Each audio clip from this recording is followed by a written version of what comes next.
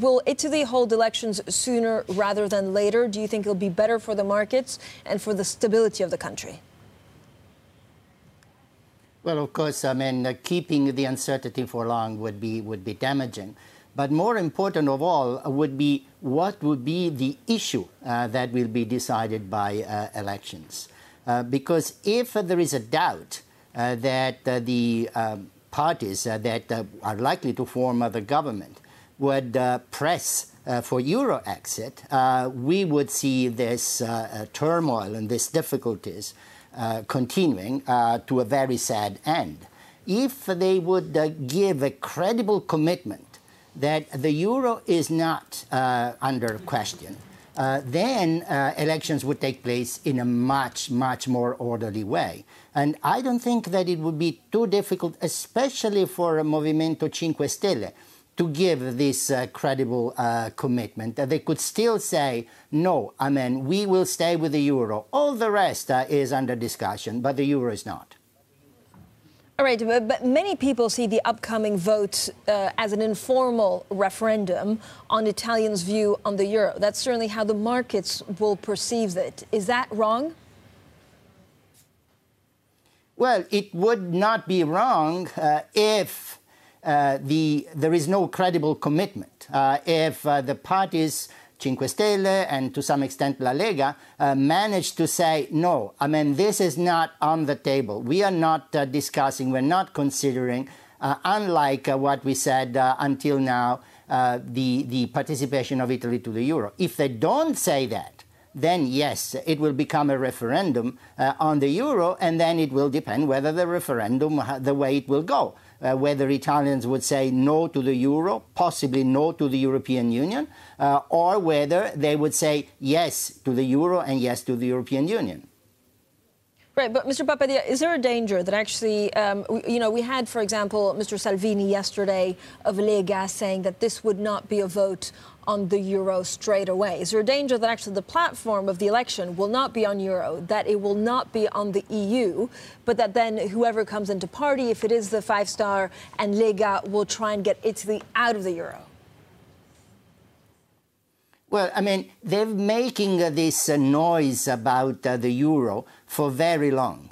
So it's understandable that now that they are on the brink of governing the country, investors, savers in Italy, because let's remember that two-thirds of Italian debt is now held by Italians, are worried. They want to know what happens to their savings. Will they be reimbursed in euros or in something else? And if this reassurance is not given, we will continue to have this terrible turmoil on the market. Okay, do Italians support the euro or not? I know yesterday there was a lot of scandals being picked up by the Italian press because of something that Mr. Oettinger said, saying the markets will show Italians how to vote. A lot of people in Brussels said that was wrong and he shouldn't have said that, but will it play into the psyche of the Italian voter?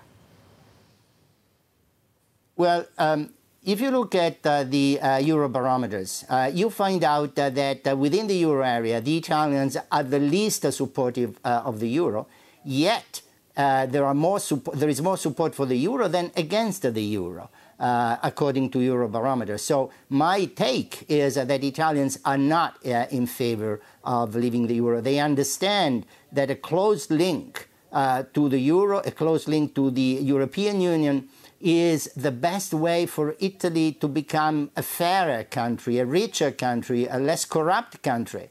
And this is tied to remaining a member of the euro area and remaining a member of the European Union. Mr. Papadia, we have in less than an hour quite a big auction for Italian bonds. Do you think this is a litmus test? No, I don't think we can say that would be the end of the story one way or the other. We are in a very volatile situation. Everything can happen. Everything can come out from the political sphere. So no, I think whether it goes well or it goes badly, that will not be the end of the story. Will it change the way that the ECB perceives risk in Europe? Does it become Euro crisis 2.0? And does it change their normalization plans? I don't think so. I don't think so in any significant way. I think that the ECB can do very little in these conditions, one way or the other. I mean, the problem was created by Italians. It's a political problem. It's not an economic problem. And Italians have to deal with the problem. They cannot expect that the ECB would come and help. I mean, the Governing Council would never agree to help a country that does not want to be helped. Any action that the ECB could do would not settle the redenomination risk of the political problem. So I don't think that the ECB can do much in these conditions, except then saying that they will continue doing what they have done, but nothing more than that.